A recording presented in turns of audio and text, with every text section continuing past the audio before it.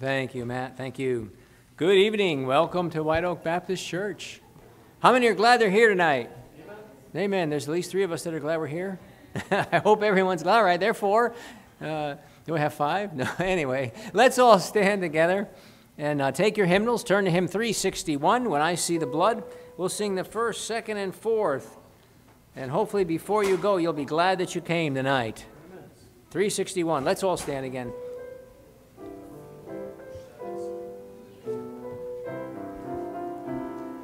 Christ our Redeemer died on the cross, died for the sinner, paid all his due. Sprinkle your soul with the blood of the Lamb, and I will pass over you.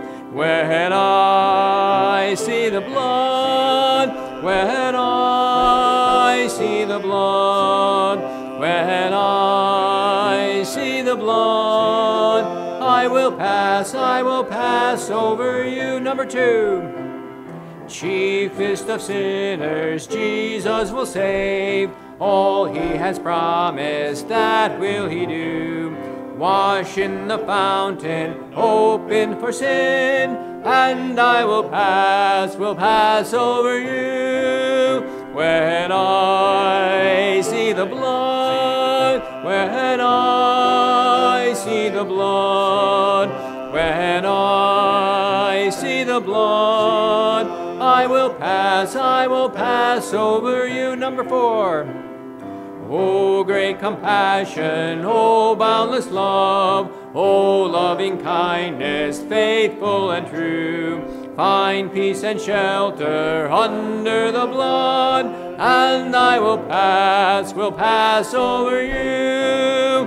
When I see the blood, when I see the blood, when I see the blood, I will pass over you. Amen, amen. Well, good to have all of you here tonight. I hope you're doing well. Hope you're having a good week. And I'm glad that it stopped raining long enough for you to get here and get in the building. I was coming down Route 8, and it was just pounding my car in rain. And I got here, and it let up just long enough for me to run in the building. And I was praying it would stop raining so you all didn't get wet. And it looks like that worked out. So, but thankful for the showers outside. And listen, how many of you have ever been to a desert area? Raise your hand if you've ever been to a desert area. I got to say, I'm thankful for the rain because I like my front lawn being green, not brown. Amen. And so I'm not complaining about the rain one bit, and I'm thankful for it. And we got to have it so things stay green. But I'm thankful for rain not only in outside, but I'm thankful for rainstorms in my own life because that's when I grow the most, is when God sends the rain. So just that thought there. We'll shake each other's hands, greet one another in the Lord. We'll come back and sing that chorus in just a moment. Can you lead us in that chorus when we come back? Sure. My throat's not... yeah, I can do that. Recover, thanks. I got it right here if you need it.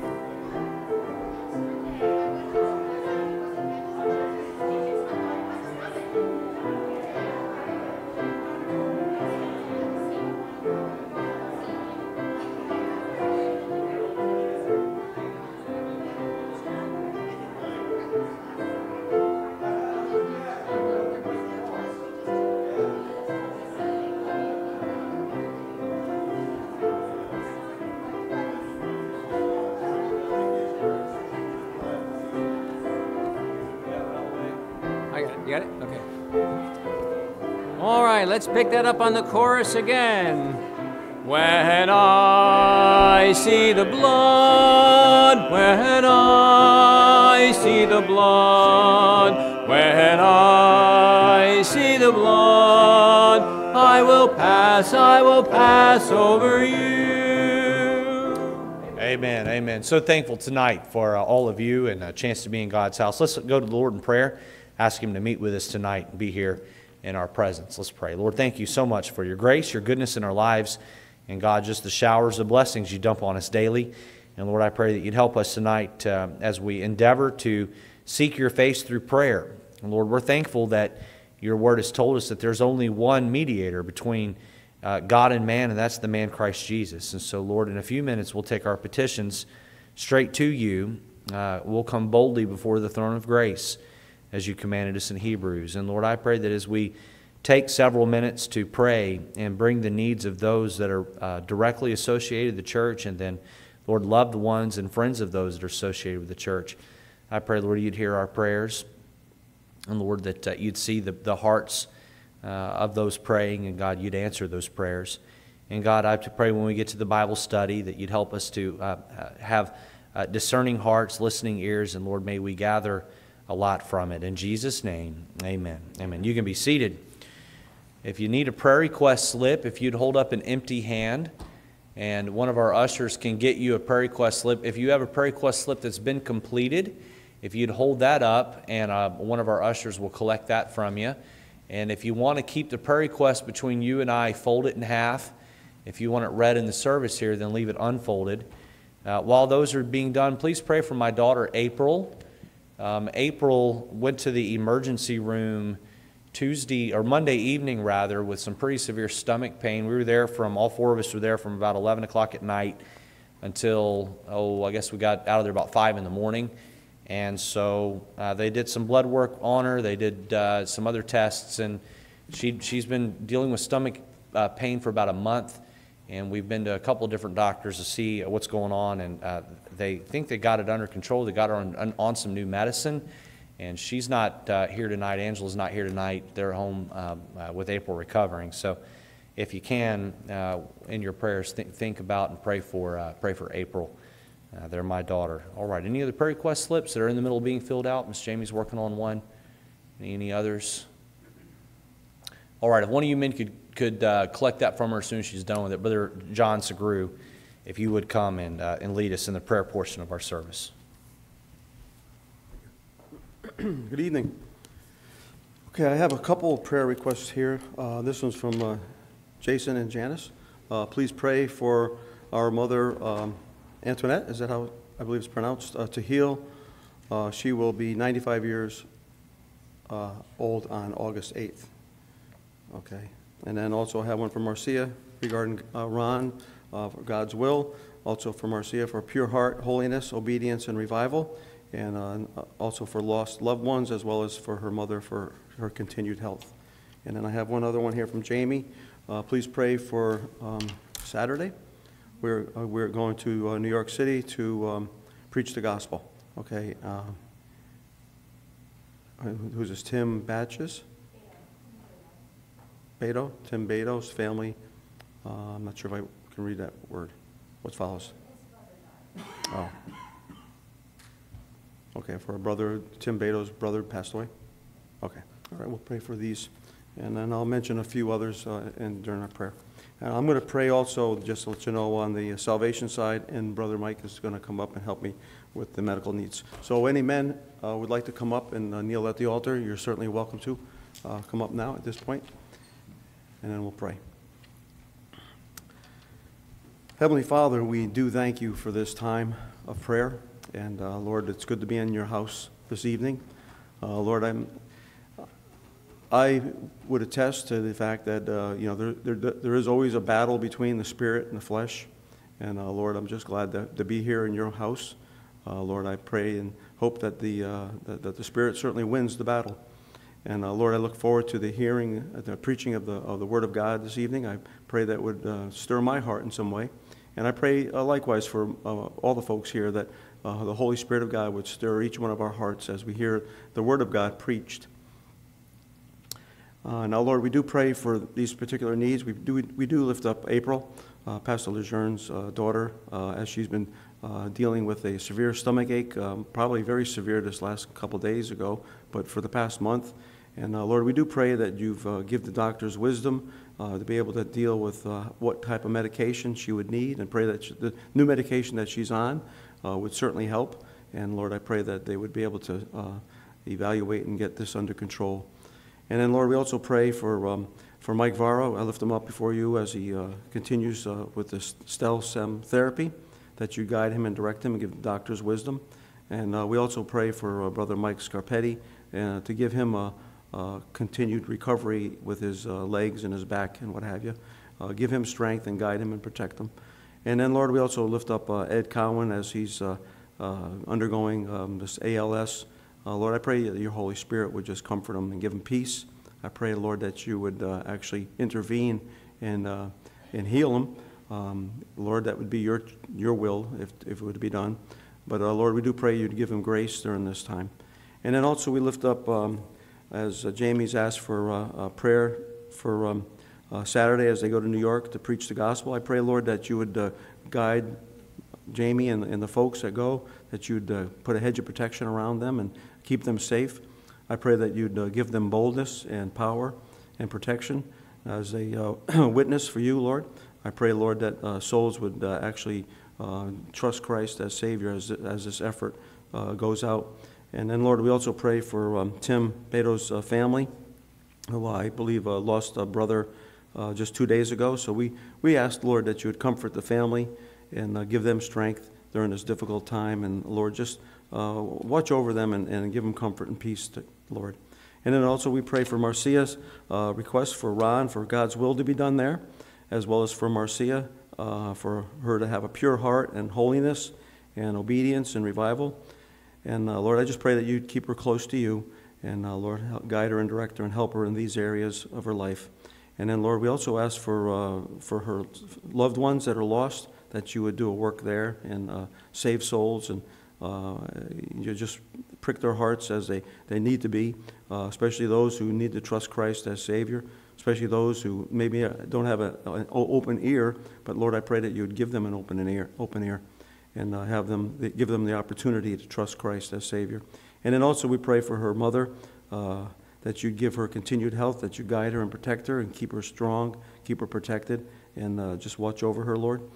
And then also, Lord, we pray for Jason and Janice. Have asked for prayer for their mother, Antoinette, for healing. And I believe she'll be 95 years of age coming soon, on August 8th. But I do ask, Lord, that you would watch over her and touch her body and heal her and give her strength and guide her and protect her. Now, Lord, on the salvation side of our bulletin, Lord, there's many folks we have listed here, but just for a few, we'll lift them up. Vinny, I believe that's Vinny Urbanowitz. We ask for Judy Barrett, as well as for Richard, as well as we ask for Freddie's mom, and also for Diane Vara, for Chris Dannon, who has cancer and needs salvation. Now, Lord, these names we lift up before you, and Lord, we do pray that your Holy Spirit would do a work. We pray, Lord, that we would continue to lift them up in prayer. We pray, Lord, that you would guide them and direct them, and Lord, bring the situation about in each one of their lives where they would see and understand the gospel, and they would have opportunity. And I pray that they would be receptive to that opportunity to trust Christ. And then, Lord, we also pray for some of our government leaders, Governor Malloy, as well as for Mayor Harkins right here in Stratford. We pray, Lord, that you would watch over these men and their families. And, Lord, we pray really for all of our government officials, that you would work in each one of their lives and their hearts. Pray, Lord, that each one would do your will. And, Lord, each one would come to a saving grace of Jesus Christ, that they would trust Christ as Savior. And then, Lord, we also lift up our men and women in the service. And I do pray specifically for Andrew Brown, Pastor Brown's grandson, who's in the Army. We do lift him up before you. We ask that you guide him and protect him and put a hedge of protection around him. And just keep him faithful, Lord, and keep him protected. And, Lord, may he be a witness to those that are around him in the service. And, Lord, I just pray that you'd guide and protect them all. Now, Lord, we do thank you for this time. In Jesus' name I pray. Amen.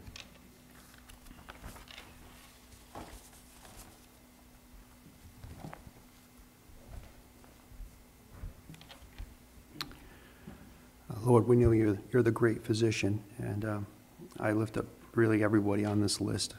We seem to have a lot of health needs in the church, but specifically I just want to lift up a few. We pray for Cindy Roan's father, who had a stroke.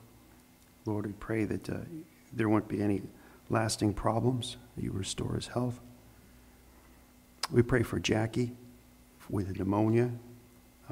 It's been on the list a couple weeks now. I pray you'd help her as she's struggling through that. Please restore her health. We pray for Sue B., who's had issues for a long time. I pray you'd comfort her and give her healing. I pray, God, that you'd comfort her heart as well. We pray for Trina Bish. I'm not sure what treatment she's going through now, but I pray that you give the doctors wisdom and give her guidance, Lord. I pray you would restore her health and just give her the grace she needs, God. We pray for Swanti Lindquist in Jamaica. Help him, please, with his ministry. I remember when he was here years ago, he was a blessing, and I pray you'd help him in his efforts to reach the lost. Put a hedge of protection about him. I pray for Rose for her housing. I'm not aware of the whole situation, but I pray that you meet her needs, Lord, and help her to have good, solid housing and a stable environment. We pray for Brother Kyle's sister, Hayden. And I'm not sure what decisions she needs to make, but I pray you give her guidance, Lord, and give her your spirit. Help her to make the right decisions and give her peace about it. We pray for Sean, who's at the RU home, South Carolina. Help him. I pray, God, that you give him the grace that he needs and help him with any hurdles that are in the way. We pray for Zany Peck, one of our shut-ins. We pray you give her peace and comfort. And we pray for Autumn Graham. I know there was some decisions that they were going to make. I pray you help her and help her with her schools and her studies. We ask that you bless the service tonight, Lord, and bless the teaching.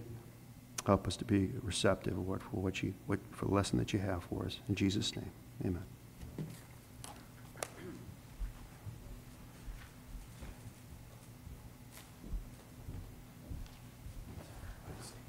All right, let's all stand again and take our hymnals and turn to hymn 393, Blessed Assurance.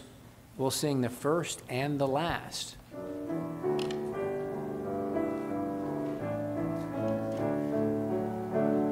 Blessed assurance, Jesus is mine.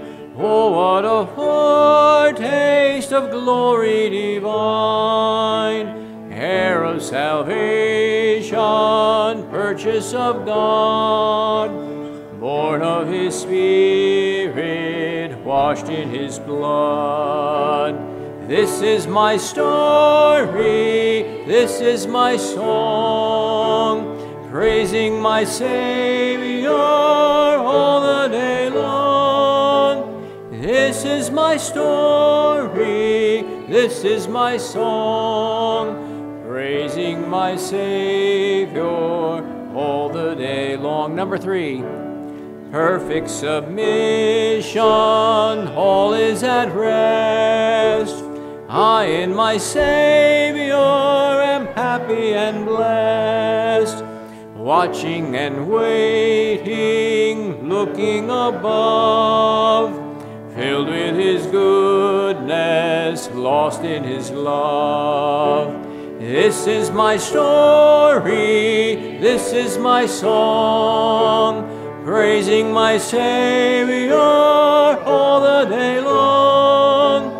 This is my story, this is my song, praising my Savior all the day long. You can be seated. Before our ushers come, we'll look at our missionary letter for tonight. This is from the Kamilchu family. There are missionaries to Russia, and their letter says, this is dated May to June 2017. Our city is not exempt from this. 15 people were killed in an explosion on a metro train in our city, St. Petersburg. Constantine, was in that very spot just 10 minutes earlier. After arriving at my destination and taking the escalator up from underground, the announcement was made that the entire metro system in the city was being evacuated and shut down. The Russian Anti-Terrorism Committee found and deactivated a bomb at another St. Petersburg subway station simultaneously. The old population of the city realized how fragile life is, many were selflessly helping each other. Since the main means of transportation was closed, people walked through the city to get home. Those who had cars were picking up pedestrians to get them to their homes free of charge. Others were offering free bottled water to those who walked through the city, yet others were offering snacks on street corners. It is amazing how tragedy can soften people's hearts and make them more humane. After the attack, we continue seeking to comfort and present the gospel to the relatives of the killed and injured victims. Counseling of a young couple, Mr. and Mrs., and just use the first letter of the last name S, Mr. and Mrs. S, a young family, have a difficult background. Mr. S is a fruit of the 90s quote-unquote revival in Russia, when, according to the report of only one denomination, the whole Russian population was saved 3 times over. If we had all the reports that came to the U.S. between 1990 and 2000, the whole Russian population was saved at least 5 times. Yet, yes, he had a profession of faith, embracement by believers, yet no regenerate heart. Mrs. S is from a charismatic home and charismatic nurturing. She first invited the young Mr. S to her youth group, then eventually into her personal life. By his heavenly arrangement, God allowed our way to cross in the city. At about the same time, the young family had a baby born.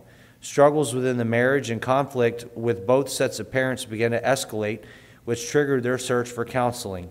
By God's grace, we meet almost weekly, and we see how God's Word is working in their hearts. Mr. S is now reading the Word, and we believe that the Lord will accomplish what He has begun in them. A joyful addition, another young couple, Mr. and Mrs. P, just had a miracle baby. The Lord answered multiple prayers of the church family on behalf of the mother and the baby. Doctors had said that the baby would be born with some deformities, and the mother might not survive the delivery. Yet God gave the mother strength and health to deliver with almost no complications and blessed the couple with a healthy baby. We encouraged our young congregation by personal example to care for the couple who just had the baby. We brought warm meals to the family for more than a week to encourage and support them during the mother's recovery. Rejoice with us over opportunities to see the families of the victims of the Metro attack, or to serve rather, opportunities to serve the families of the victims of the Metro attack, and then the birth of a healthy baby, and then pray with us for Mr. and Mrs. S to dedicate their hearts to the Lord and for peace with both sets of parents, and then for boldness in witnessing regardless of the prohibitions here in Russia. Sincerely in Him, the Kamilchu family. So we'll pray for them in just a moment. Ushers, you can go ahead and come forward, prepare to collect this evening's tithes, offerings, and faith promise giving. Make sure you're faithful to the Lord to give as He is abundantly given to you and to I. And we will pray for the Kamilchu family and for the offering. Brother Sanchez, if you would pray for this family, and then pray that God blesses our rest of our service.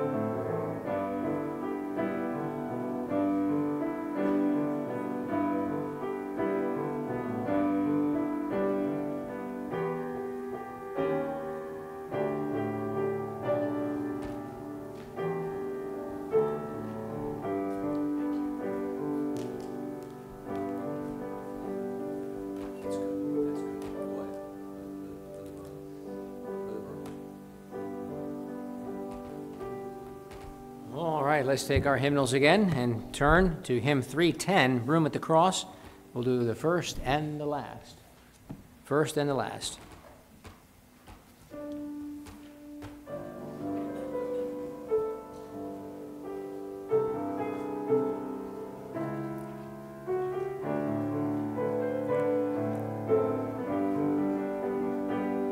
The cross upon which Jesus died is a shelter in which we can hide, and its grace so free is sufficient for me, and deep is its fountain, as wide as the sea.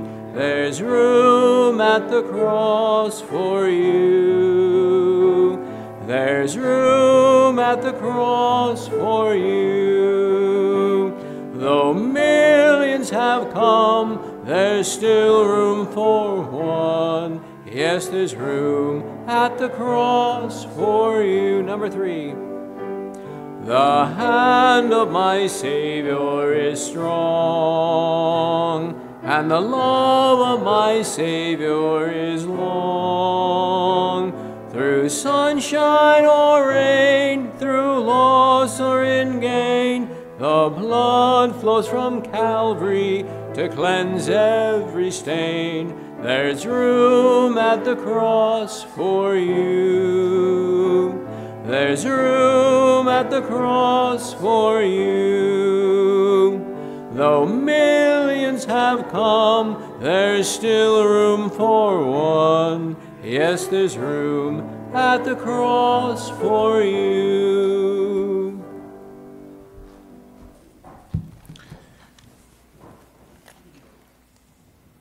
All right. Proverbs chapter 1 in your Bibles this evening. Proverbs chapter 1. We are marching through the Bible book by book, spending about a week on each book. And it has been a very enjoyable study for me as I've prepared these. And I hope that something that's been said throughout the series has been a blessing to you, to those that have been here. I will say this, as much as I enjoy preaching sermons and teaching the Bible study, the preparation for the sermon is more enjoyable than the preaching of the sermon. There is just something extra special about sitting alone with your Bible and just digging deep and mining away and finding a truth. And if you've been saved a good long time and you've gone to church a good long time, at some point you're going to have to start doing some of that for yourself. Get in the book and study it and uncover truths for yourself and feed yourself spiritually. I liken it to babies. Babies need a parent or an adult to, spoon the food in their mouth, and that's a messy proposition, isn't it? How many of you have little ones that you are feeding, or can remember back to a day where you fed little ones, and it's just, there's almost more food on the face than there is in the mouth. And there's some of that here as I'm spooning out the Word of God. You're not always going to get everything that's taught, but hopefully you grow, and you grow to a place where you can start feeding yourself. That's the idea. So I'd encourage you really to get in the Word of God and study it every day, read it, understand it, and grow by it. Let's stand for the reading of God's Word tonight. Proverbs chapter 1. We're going to look at the first 6 verses, and then from there that will launch us into a study of the book of Proverbs tonight. Verse 1, the Bible says, "The Proverbs of Solomon, the son of David, king of Israel, to know wisdom and instruction, to perceive the words of understanding, to receive the instruction of wisdom, justice and judgment and equity, to give subtlety to the simple, to the young man knowledge and discretion. A wise man will hear and will increase learning, and a man of understanding shall attain unto wise counsel, to understand a proverb and the interpretation, the words of the wise and their dark sayings." Tonight we're going to look at this topic of getting and giving wisdom. Getting and giving wisdom. Let's pray. Lord, I pray tonight that you would help us as we look at this book. And God, what a treasure trove, what a gift right in the center of our Bibles that we can refer to, that we can look at. God, to help guide us through some of the most delicate times in life, some of the most difficult situations. And God, we have a book that's just filled with so much wisdom that comes right from heaven. And God, as we ask for wisdom to get us through situations, we're thankful that we have a book within the Bible that we can turn to help us. And so tonight I pray you'd help us to understand the book a little bit better, a little bit deeper. And Lord, may our appreciation of it be greater. And Lord, may we leave here with a determination to not only get wisdom for ourselves, but Lord, to teach it to the next generation. And God, in the next 50, 75 years, it will be the next generation, children that aren't even born yet, that will be running this world. And so, God, I pray we'd make it our mission to not only get wisdom for ourselves, but Lord, learn how to instill it in those that are coming up behind us. And so as we pay attention to that tonight, may you help us, and may you help us to pay attention. I know there are many people here tonight that are tired. They've worked all day. And Lord, they're physically fatigued. But God, would you give them an extra special helping of rest? And Lord, as they listen tonight, restore us spiritually. In Jesus' name, amen. You can be seated. Let's jump right into the heart of the message tonight as we dive into this rich book. We're going to look at four main thoughts. And the first point here, and this is more of an introductory type point, so we'll jump right into it, is the pen of Proverbs. The pen, P-E-N, the pen of Proverbs. God wrote the entire Bible. And I know I say this a lot, but I don't know that it can be said too much. God wrote the entire Bible. The entire Bible was authored by God. It was not authored by men.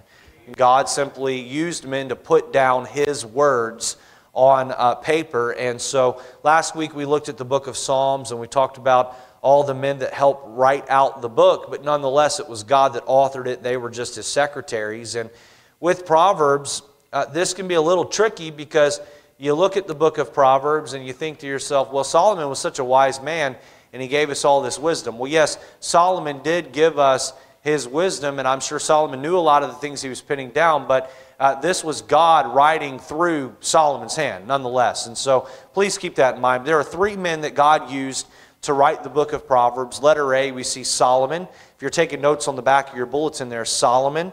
Proverbs chapter 1 verse 1 says, the Proverbs of Solomon, the son of David, king of Israel. He penned down 29 of the 31 Proverbs there. So he penned down the first 29 chapters of Proverbs. Now, chapters 1 through 24, he left in the form of what we would call a book or a scroll. And King Hezekiah, when he became king many generations later, his men would uncover more of the writings of Solomon. And so they would take chapters 25 through 29, and those would be added to chapters 21 through 24. But nonetheless, Solomon wrote the first 29 chapters there of the book. Letter B is the name Agur, A-G-U-R, Agur. He penned down chapter 30, and letter C is the name Lemuel, or however you want to pronounce it. I'm sure we're not saying it right in the native tongue anyway, but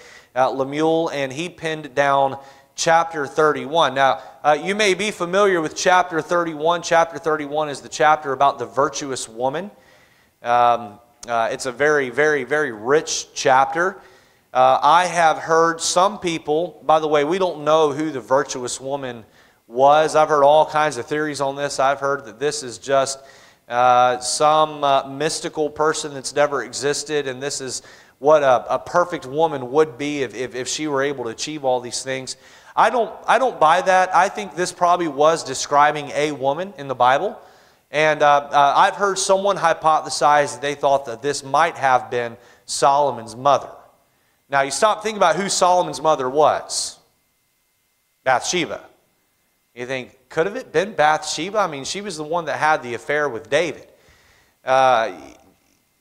You know, I will say this, is that whoever this virtuous woman was, she wasn't perfect. She was a sinner. And so it could still have been Bathsheba. She could have found her way back from that. But it doesn't really matter.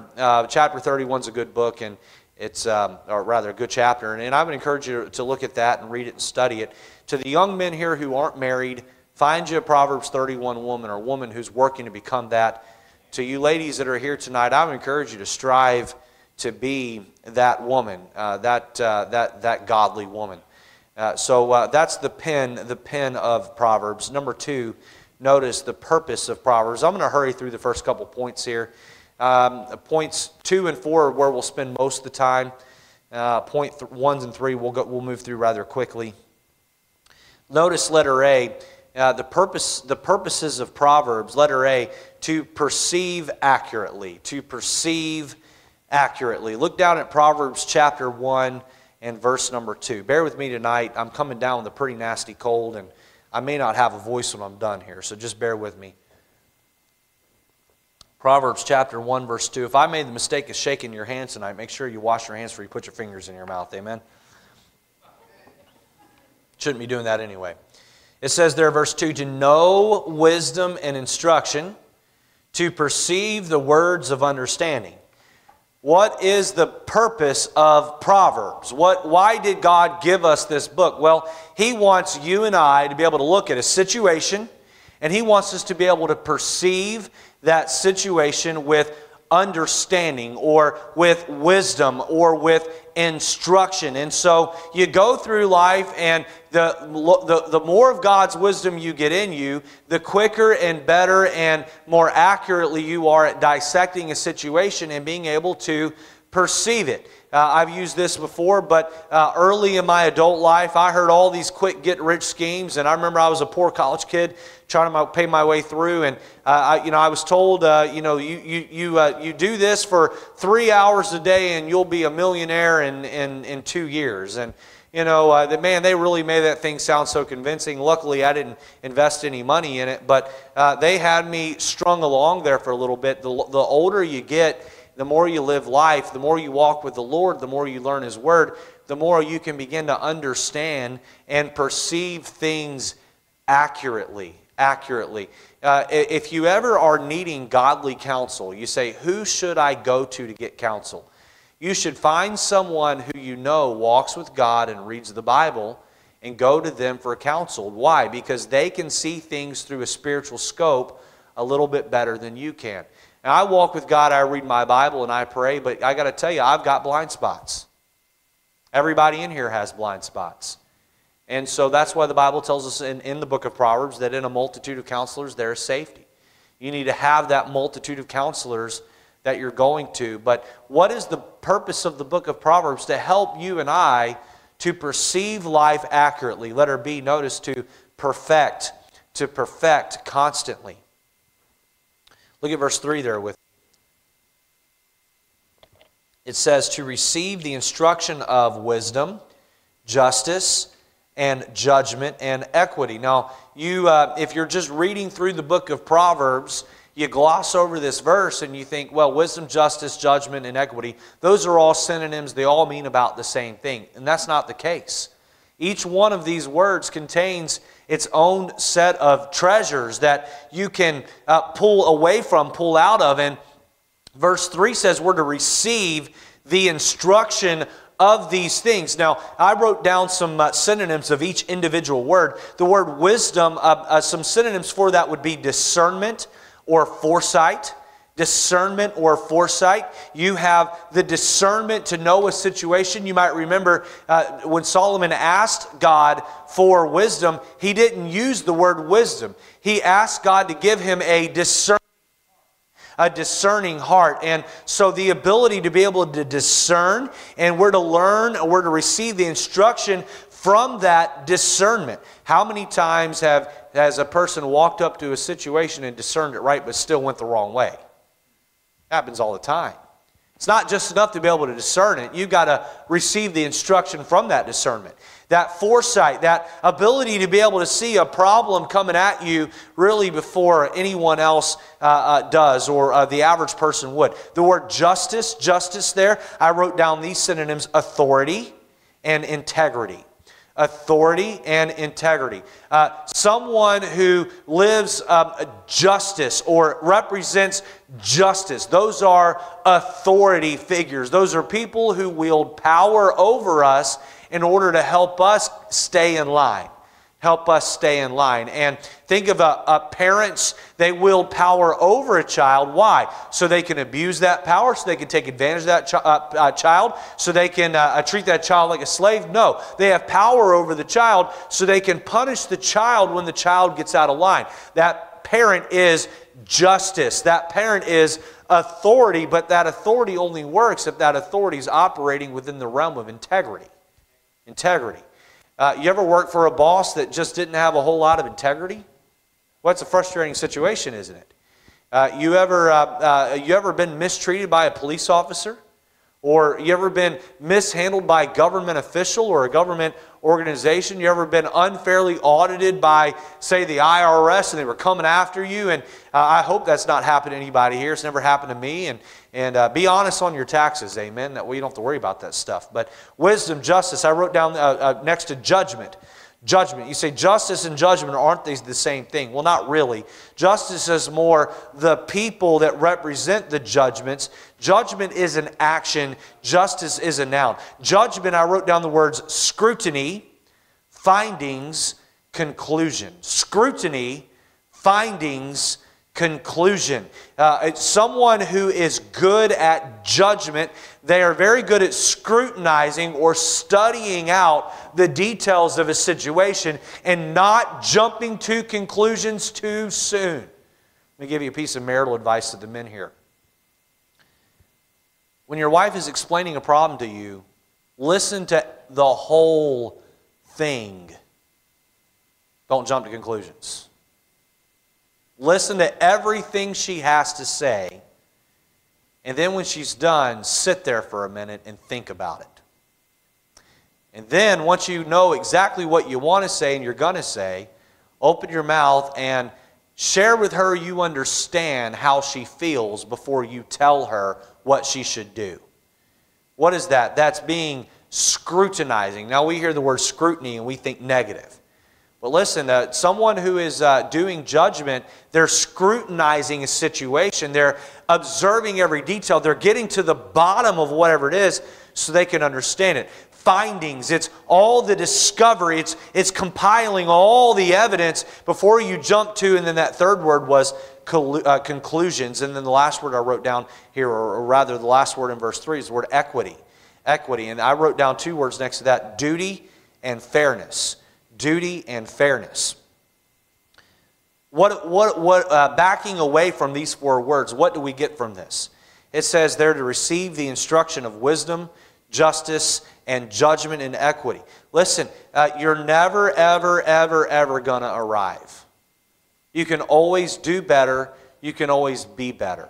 What should we be trying to do? We should constantly be looking at wisdom and justice and judgment and equity and perfecting ourselves over and over and over again. Letter C, notice, pass along subtly. Pass along subtly. We'll hit this one quickly. Look at verse 4 there. And again, we're looking at purposes of the book of Proverbs, why the book was given to us.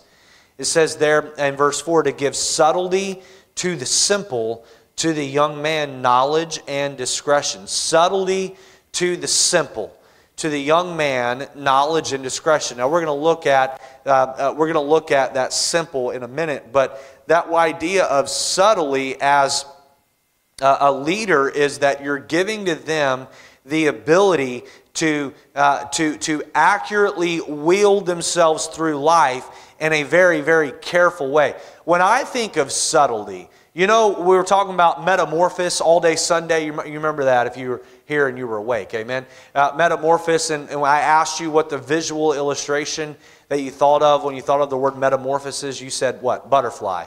You know what animal I think of when I hear the word subtle? I think of a snake, a serpent. I think of the Garden of Eden. I think of how subtle Satan was in getting Adam and Eve to be tripped up. You know what you're supposed to teach the simple ones? You're supposed to teach them the same subtlety that Satan used. Now, you're not supposed to teach them to be deceiving. There's a difference between being deceptive and being subtle. Being subtle. You say, Pastor, can you back that up with Scripture? I can. Christ told His disciples that they were to be as wise as serpents. Remember that? Matthew 10:16. Be ye therefore wise as serpents and harmless as doves. Listen, it's a very difficult world for a child, for an adult for that matter, but especially for a child to navigate through.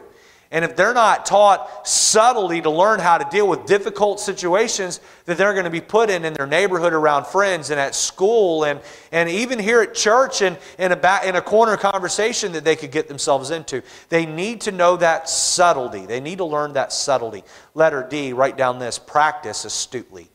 Practice astutely. And look with me at verse 5 and verse 6 of Proverbs 1 there. Again, we're looking at the purposes of why we were given the book. It says there, a wise man will hear and will increase learning, and a man of understanding shall attain unto wise counsels. Now there's that infinitive to, okay? Infinitive to. To understand a proverb and the interpretation, the words of the wise and their dark sayings. Now, listen, I've heard all kinds of weird theories about that dark sayings thrown out. I've heard that this is probably the most bizarre, but Solomon didn't just write a book of good deeds. He wrote a sorcery book as well to go around. And to me, that's crazy talk. I don't know where they get all that. And they extrapolate that out of dark sayings. I looked that word dark up today to see what that meant, or rather in my study. And the word dark, all it means is riddles. That's it. Riddles. You find yourself in life facing some riddles. You ever had someone throw a really tough riddle at you, and you think and you think and you think about it and you can't figure it out? Well, listen, when it's trivial, it doesn't matter. You can just say, okay, well, tell me. But sometimes you're stuck inside of a life riddle, and you need to figure it out to get through life. And all Solomon was saying here is that by understanding these proverbs, these heavenly proverbs, they will get you through life's riddles. That's all that means. Practice astutely. And I chose the word astutely on purpose.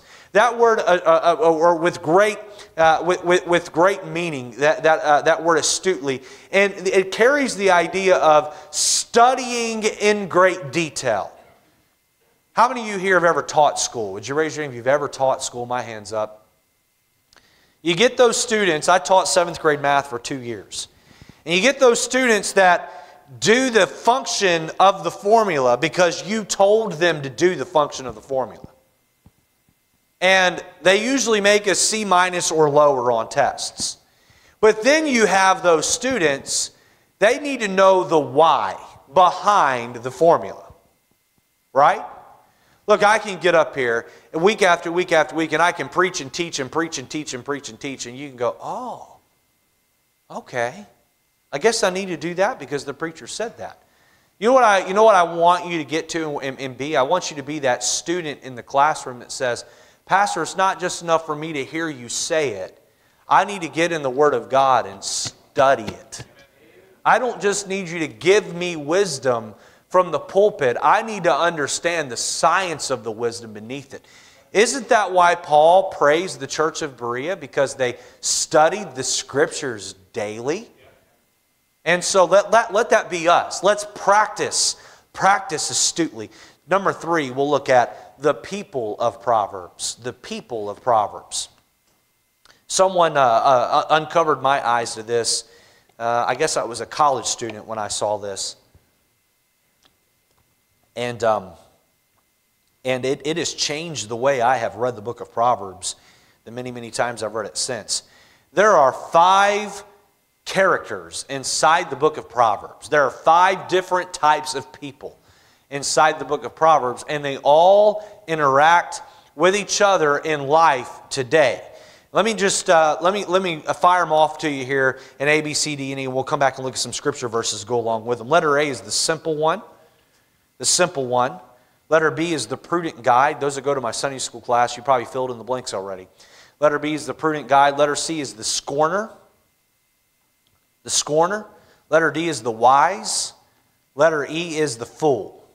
Those are the 5 characters you find in the book of Proverbs. Now, let's get our bearings about what each one is, all right? You got all those filled in? Simple one, let's see, prudent guide, scorner, wise, and fool. Turn over with me to Proverbs chapter 7 and verse 7. And by the way, I would really highly recommend that you get a concordance, or you use a Bible app, or you can search up words. and read all the verses and do a study on what a simple one is in great detail. Do a study on what a prudent guide is and who he's supposed to be.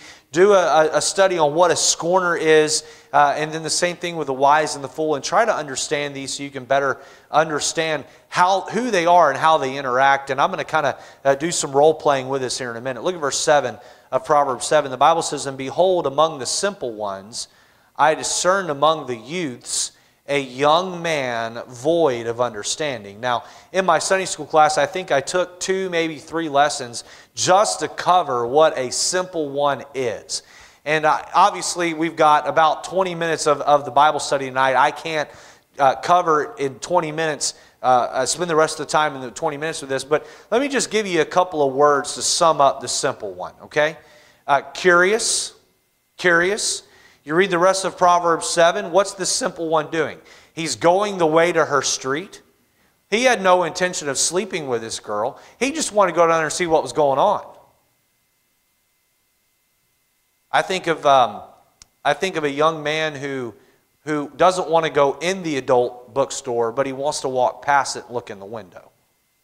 I think of a young man that doesn't want to drink a beer. He just wants to hold it in his hand and look at it. He wants to touch it. I think of a young man who doesn't want to necessarily be addicted to cigarettes, but he wants to try just one. That's a simple one. They're curious. They have a curiosity with sin. The other word I'd give you to write down is the word clueless. They're clueless. You know what a simple one is? A simple one's that right there. They're a blank sheet of paper. You say, who are the simple? Everybody is born simple. We all are. Now, mom, dad, you need to get the heart of your child at a very small age, so you get to be the one that writes on that blank piece of paper. And you have competition. We talked about the prudent guide. You are the prudent guides. You say, I don't have any kids. You're a prudent guide. You're a prudent guide. You got little kids running around your feet here at church. You have some influence on them, whether it's in a class, a conversation in the lobby. You are a prudent guide. You're a prudent guide. Some of you here teach school. Some of you here interact with master clubs that'll be starting up here soon. You are prudent guides. You're prudent guides. Let's look at a verse about prudent guides. Turn over to Proverbs chapter 22 and verse 3. I love this verse. And again, I'm picking one verse for each of the 5 characters here. It says there in Proverbs 22:3, a prudent man foreseeth the evil and hideth himself, but the simple pass on and are punished. Now, I preached a sermon a couple months back entitled The Keep Commandment. We looked at this verse. We talked about how that prudent man, he is foreseeing the evil. He's that watchtower. Remember? He's looking out for the evil that's lurking in the distance, and he sees it long in advance. How many of you here have really, really good vision? Anybody here really, really good vision? I got an older crowd, so not that you're old, but the person next to you is. Amen. Is that true, Lexington? Does Esmeralda have pretty good vision? I've been in cars with people, and you're looking for a street sign, and they can see it like a mile away. And it's like, I can't even see the green, and you're reading what's on the sign I can't even see. And I've got pretty good vision. When I was a kid, I had 20/10. It's probably 20/20 now. But that's how you have to get as a prudent guide, where you can foresee the evil coming and you hide yourself. And you hide your simple ones. You hide your simple ones. You got to learn how to do that. Just because everyone else is letting their child watch that movie doesn't mean, Mom, you need to let your child watch that movie. Just because everyone else is taking their child down to the Mohegan Sun to see that presentation doesn't mean that you need to do that. You got to have some prudence about you. Letter C, we talked about the scorner. Turn over to Proverbs chapter 9 and verse 7. And then we're going to look at verse 8 as well, talking about the wise. The scorner. He that reproveth a scorner getteth to himself shame. Now, notice the next half of this verse. And he that rebuketh the wicked man getteth himself a blot. Who is the scorner? Write down the word rebel. Write this down. Hates authority. hates authority. Now, a scorner will play authority to get his own authority so that he can undermine the authority. I'll give you an example. You'll see a scorner who is the cool kid at school, and he will jockey himself with the coach to be the team captain, so that in the locker room when coach isn't there, he can tear down the coach. You'll see some kid who's voted class president so that he can make fun of the school administrator and principal and teachers. And the teacher will make the mistake of giving him that position, thinking he can win his heart. That scorner has got his mind made up. He hates authority and he hates all rules. That's a scorner, okay? The next one there is the wise. Look down at verse 8, Proverbs 9:8. Reprove not a scorner lest he hate thee. Rebuke a wise man and he will love thee. What does a wise man do? He'll take rebuke from anybody. If a fool rebukes a wise man and the wise man sees some truth in it, he takes it and makes a correction. Doesn't matter who it is. He sees it and he makes a correction. And that's key. Listen, you got to look past the person critiquing you, and you got to look at the critique. You got to ask yourself, is it fair? Is there any truth to it? And if there is, you take care of it. That's a wise person. And then letter E, we looked at the full term of Proverbs chapter 14 and verse 9. And I don't have time to cover all this because I've got one more point I want to make and get to here. Proverbs 14 verse 9. And then you can jot this down to look at later. Proverbs 13, 19, and 20. 13, 19, and 20. But 14:9 says, fools make a mock at sin, but among the righteous there is favor. Fools are not as devious as scorners. Fools don't have a game plan. Fools aren't intelligent enough to do that. Fools just think they just go about life living in their folly. What did Solomon say to his son? As a dog returneth to his vomit, so the fool returneth to his folly. A fool just wallers around in their folly. They're not intelligent enough to try to trip anyone up on purpose. If they do, it's on accident. Now, I want to illustrate this for you guys. I did this in my class, but most of you aren't in my class. You ought to be, but you're not. Amen.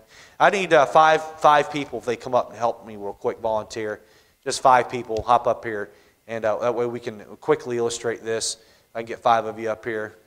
John will have you stand here in the middle. Brother Verone, you can stand on that end. Jason, you can go on down there. Jamie, you can stand here, and Jake, you can stand over here.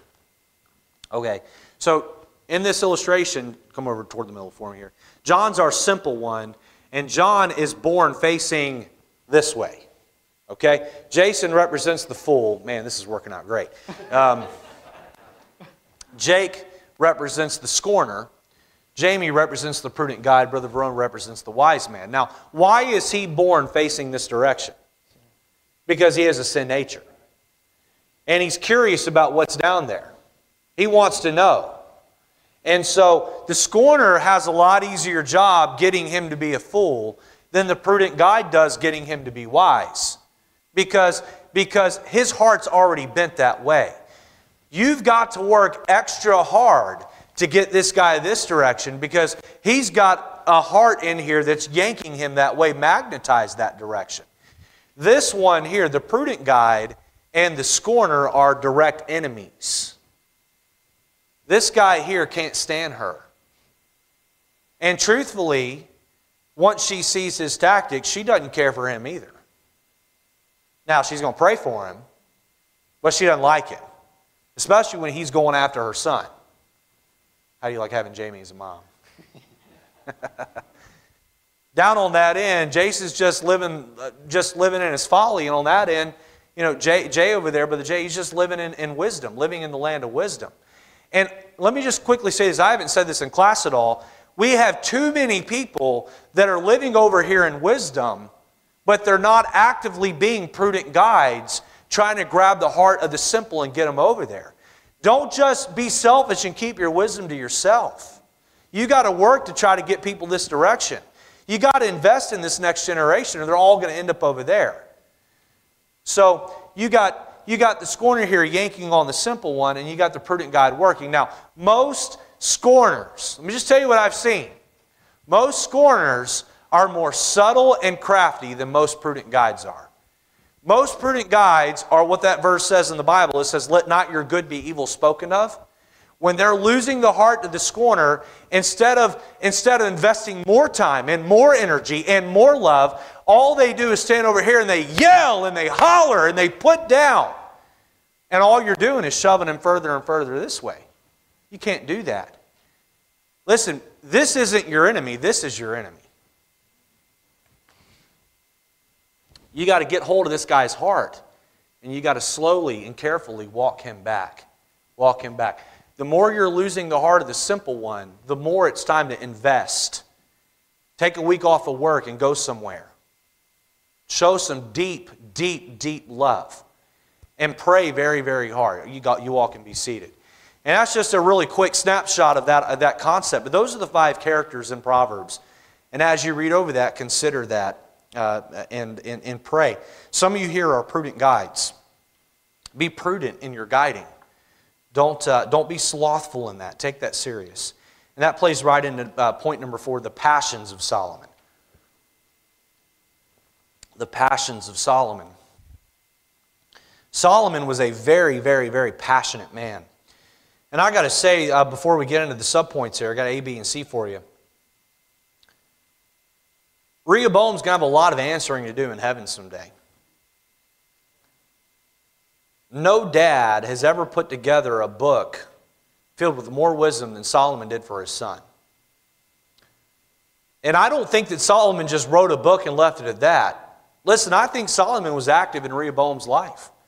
I think Solomon tried very hard. I quoted that verse a few minutes ago, as a dog returneth to its vomit, so a fool returneth to his folly. Here's how I see that verse coming about. I see Solomon standing in the hallway with his son as the dog is puking up its lunch. And Solomon standing there with Rehoboam, and he says, hey, you see how the dog came back there and ate that? That's what a fool does with his folly.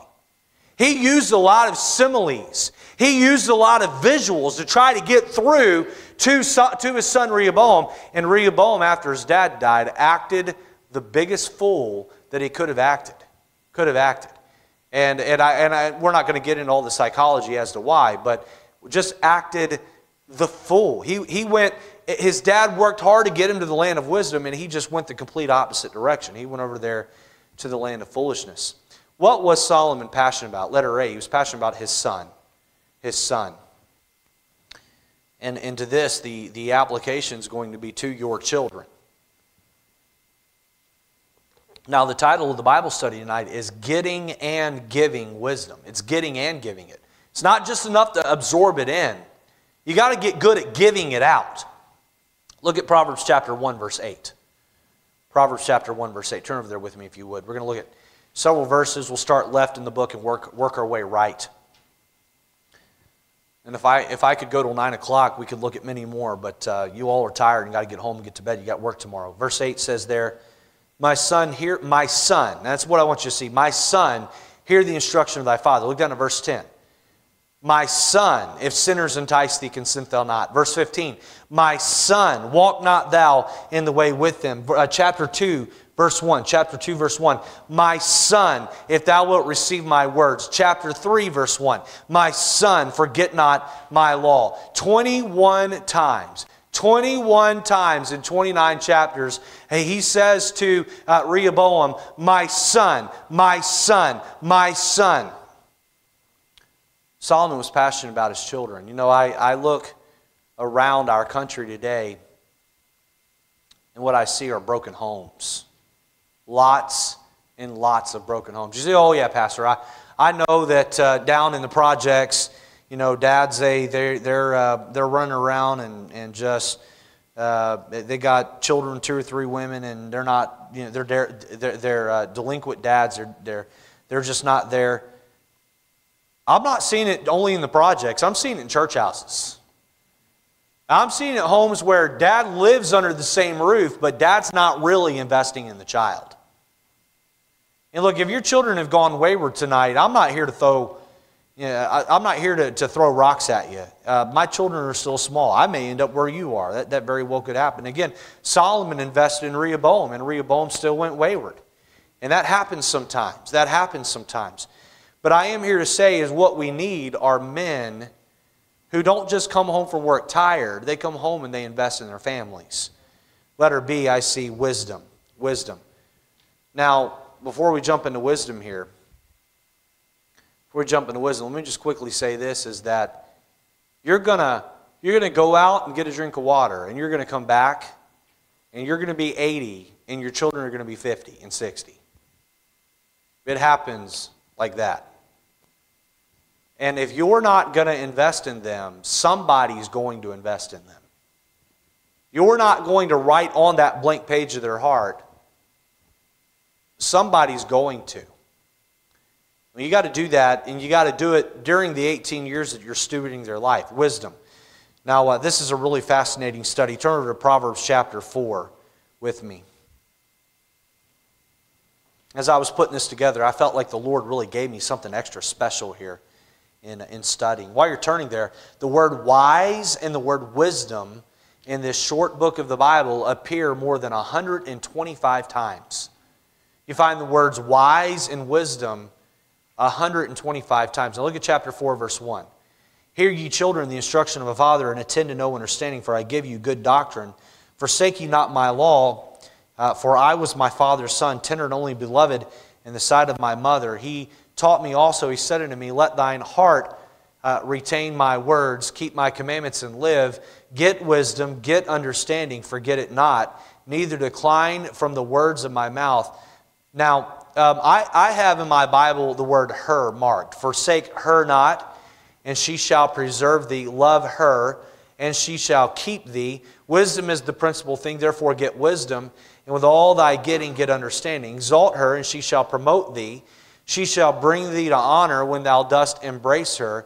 She shall give to thine head an ornament of grace, a crown of glory shall she deliver to thee. Now, I've obviously been reading the book of Proverbs most of my whole life, all of my reading life, and I never really stopped to think why God related wisdom to a female. It's a very interesting thought. He relates wisdom to a woman. What are the parallels between a godly woman and wisdom? Well, I wrote down a few here, and some of these I'll extrapolate out of the text. Others just make good common sense. And if you've got a place, maybe get a blank piece of paper, write some of these down, and maybe think about this deeper and come up with some of your own. But I wrote this down. Both are valuable. Both are valuable.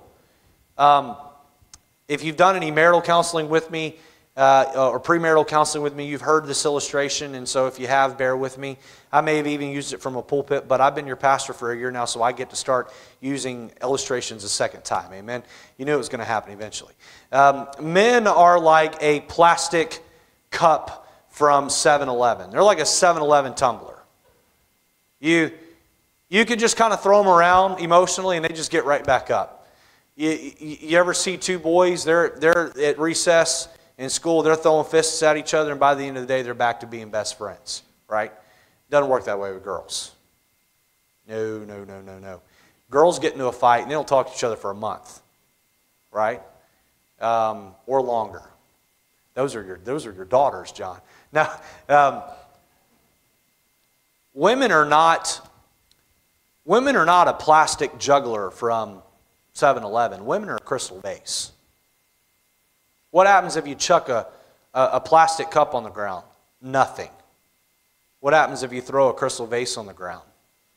You shatter it. Now, keep that in mind when you think of the verse in 1 Peter 3 that says that women are the weaker vessel. They're the weaker vessel. What's weaker, a crystal vase or a plastic cup? A crystal vase. Which would you rather have sitting in the china cabinet of your home? Not the 7-Eleven cup that's been ran through the dishwasher 100 times and has the red paint chipping, right? Wisdom's valuable. Just like a woman is. Valuable, valued. I wrote this down. Both are fragile. Both are fragile. And it says there, I believe it's verse 6. I'm looking back up. No, verse... Oh no, I just wrote this down from 1 Peter 3. Giving honor unto the woman, which is the weaker vessel. Wisdom can be fragile, in that if you're not walking with the Lord, you lose it quickly. You'll lose it quickly. Let me give you a couple others really quick, run through these. Both are mysterious. Both are mysterious. I've been married to my wife now 10 years. And there are times, in fact, most mornings that I'm not in a rush, I will roll over and I will look at my wife, who's usually still asleep, and I am blown away at how she can be that beautiful. I get to talk a little extra about her tonight. She's not here, amen. I think she's watching on YouTube there. Hello. You can get me later. And I'm just blown away by that. There's a mystique to her. There's a mystery to her. I'll watch the way that she walks like a woman, and I'm blown away at how God created that woman to be that pretty and that special. And I look at wisdom and godly wisdom that comes from above, and I am blown away every time God gives me some portion of it to help to use for other people. I have mentioned in here before how that I'll be out soul winning, or I'll be helping someone in a counseling office, and something will just pop out of my mouth, and I go, wow, that was pretty good. I've never even thought that before. You know what that is? That's God's wisdom being conveyed out of my mouth. That's mysterious. It's mysterious. I wrote this down. Women and a godly woman and wisdom both seek loyalty. Both seek loyalty. Look with me at verse 6 of Proverbs 4 there. It says, forsake her not, speaking of wisdom, and she shall preserve thee. Forsake her not, and she shall preserve thee. I think of that verse that says, it's better to dwell in the corner of a rooftop than in a white house with a brawling woman. And you want the woman to know that you're loyal to her, right? When you're loyal to your spouse, what do you have? You have a woman who is very loyal to you. I'm talking about a godly woman. And loyalty is the same way. It says, forsake her not. Don't push her away. Don't substitute God's wisdom for the fake counterfeit of earthly wisdom or man's knowledge. Don't substitute that in there. If you'll be loyal to God's wisdom, what will it do? It will preserve you. I wrote this down about the parallels between the two. Both are fueled by love. Both are fueled by love. Look back at verse 6. Forsake her not, and she shall preserve thee. Look at this. Love her, and she shall preserve thee. Love her. As I have been married to my wife for 10 years, I can tell you I love her a whole lot more now than I did when I got married. Now, on my wedding day, when I walked up to Angela, if you would have walked up to me and said, do you love Angela as much as you can? I would have said, yes. I can't love her any more than I do right now. 10 years later, I love her way more than I did back then. Some of you here have been married 30, 40, 50 years. And you know what I'm talking about, don't you? Wisdom's the same way. The more you learn to love wisdom, the more wisdom will preserve you. I got to say that with my wife, the deeper I love her, the better she preserves me as a man. She's that helpmeet to me. She's that young lady, that woman that comes alongside of me and completes me. And the better job I do loving her, the better, easier it is for her to complete me. The more you love wisdom, the more you value it, the more you ask God for it, the more you depend on it, the better it will preserve you. I wrote this down as well. Both need to be cherished. Both need to be cherished. Look at verse 8. Oh, this is so good. Exalt her, cherish her, exalt her, and she shall promote thee. She shall bring thee to honor when thou dost embrace her. When thou dost embrace her. You take a woman and you promote her in your heart and in your life, and you do the little things that show her that you care for her and you love her and she's important to you. The Bible talks about in Ephesians 5 the parallels between Christ and the church and the husband and his wife, and it says there that we're to cherish and nourish our wives as a man does his own body. And I don't know a man that doesn't take good care of his body. I take good care of this body, amen. I don't know any men that don't take good care of their body. Brother John over there, I know how much he loves sweets, and you probably get that because you got a sweet wife, and so you just can't get enough, amen. But you gotta cherish wisdom. You got to exalt it in your life. You've got to make a big deal of it, and then what you get when you embrace it is that wisdom, what does she do? She promotes you. She promotes you. The last one I wrote down here, she reciprocates love by giving back respect. She reciprocates love by giving back respect. Look at verse 9 of Proverbs 4. She will give to thine head an ornament of grace, a crown of glory shall she deliver to thee. I don't know if I have enough time to really draw this thought together, but in marriage, a man's job is to love his wife. A woman's job is to respect her husband. Ladies, your husband does not want to be loved by you. He wants to be respected by you. Now, that love is involved in that, but he is to love you. You're to respect him. And when you love wisdom, wisdom turns around and respects you back. It says that she'll give thine head an ornament of grace. She'll crown of glory she shall deliver to thee. And so she reciprocates love by giving back respect. As you give wisdom love, wisdom turns around and gives you respect, or gives you that place of respect. Letter C, write down guidance. Guidance. Rattle these off real quick. Proverbs 1:8, my son, hear the instruction. Verse 10, my son, consent thou not. Verse 15, my son, walk not in the way. Chapter 2, verse 1, my son, receive my words. Chapter 3, verse 1, my son, keep my commandments. What was he doing? He was providing guidance to his son. I made this statement a few minutes ago, but your children are going to find guidance from somewhere. The generation behind us is going to get its guidance from somewhere. It's either going to be you, or it's going to be that world out there. There's a commercial I saw on TV some time back. This boy walks up to his cell phone and he asks Siri how to shave. How many of you seen this? Anybody? Am I the only one? He asked, it may have been a YouTube thing, but he asked Siri, he was a 15-year-old boy, how do I shave? And the voice came through, and it was a setup on the back end where it was the dad answering the question through Siri's voice. And the dad walked out and said, son, don't ever ask technology a question that I can answer. You come to me. Listen, our kids have so much access to technology that if we're not careful, they'll run to let Google tell them how to live life. They'll run to their friends. They'll run to secular school teachers that are godless. They'll run to Hollywood. They'll run to the music industry. And they let these influences that are not spiritual, godly people influence them and give them that guidance. And then what we have is we end up with a generation of kids who want nothing to do with mom and dad's morals and values anymore. And I'm here today to say, parents, listen, be that prudent guide.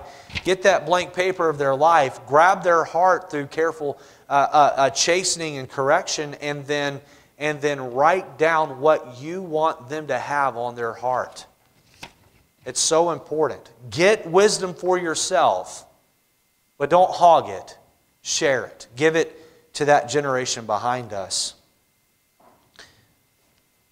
By and large, I'm sitting here tonight, and there's 30, 40, 50 of us in here. There might be 80 people in the building. How many people are not here that should be? If this church was here 150 years ago, how many more people would be here tonight based on the moral and value system of the way the society was then compared to now? We're going the wrong direction, folks. We got to step up. We got to be more crafty. We got to be more subtle on how we're getting that wisdom into their hearts so they love the Lord. Let's bow our heads and close our eyes tonight.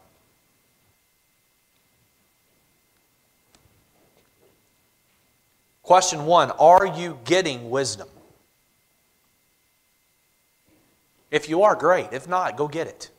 James 1:5, if any man lack wisdom, let him ask of God. You pray, you ask Him for it. You study the books in the Bible that contain it. All the Bible contains wisdom, but it's really concentrated in some places. If you're getting it, let me ask you another question. Are you giving it? Say, oh, my kids are grown. Then find find more kids in this church and invest in them. Give it. Give it. You got to give it. You got to give it. Lord, help us tonight to be people that get wisdom and then give wisdom, that invest strongly in this next generation. And God, if we can get hold of this concept, we can get good at it, Lord, we can salvage this country. We can hand this country to our children and grandchildren, and Lord, it can still be somewhat a God-fearing place. Help us with this, Lord, in Jesus' name. Amen. Let's stand to our feet. The piano begin to play. We'll open the altar. If you want to come and kneel and pray just for a moment or two and ask God to help you with this, I'd encourage you. Be that prudent guide. Be that prudent guide. Don't be a foolish guide. Don't be a scorner. Don't be a fool. Some of you are wise. You're living over here in the land of wisdom, but you're not really playing the role of prudent guide enough. I encourage you to do that.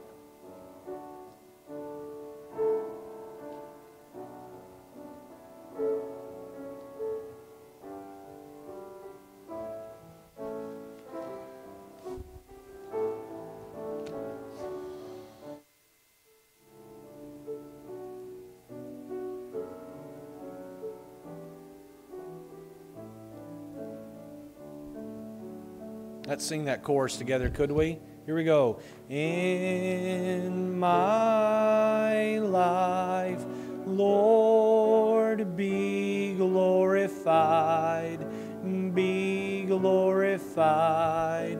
In my life, Lord, be glorified today. Amen. Thank you for being here this evening. Hope the Bible study was an encouragement to you. Jump in the book of Proverbs and read it every day. There's 31 chapters. Most months there's 31 days. Read the day that corresponds with the chapter and let the Word of God teach you and study you. I know when you get into a book like that, there's so much. It's like buying a bottle of concentrate soap. You have to take the time to really dilute it out so you can get some things out of it. But study it. Don't get to where you're just glazing over verses. Really stop and study it, and you'll get a lot from it that'll make you better. Thank you for being in the house of the Lord tonight. I pray you have a good rest of your weeks with your work, your various places of employment, and be a bright light in a dark world. Amen. Let's be dismissed with a word of prayer as we go. Brother Jake Hawley, if you would, close us in prayer.